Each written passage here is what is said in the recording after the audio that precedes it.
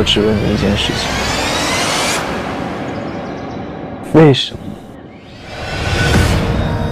当我第一次看到住在对面的那个女孩时，我就告诉我自己，我一定要认识你。加油！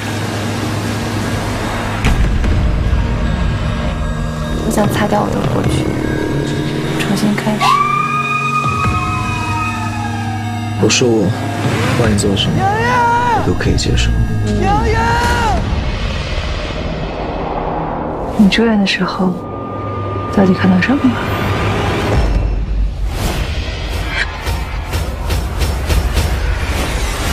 你是谁？我问你为什么要害我？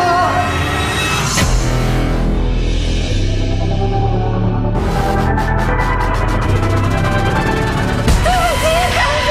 为什么？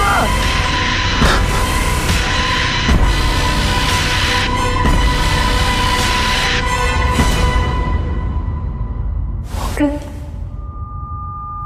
只能拥有一个夏天。